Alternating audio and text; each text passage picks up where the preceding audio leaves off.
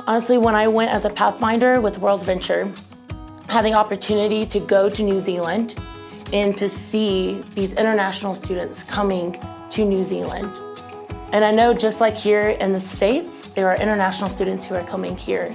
But the Lord really used my time in New Zealand to have an understanding that, Bree, I want you to answer this call to be a missionary. I didn't know what it looked like at the time. I was only in New Zealand for 6 weeks. But I went back home, and it wasn't until 2020 when the Lord revealed to me, I should say, of this call to missions.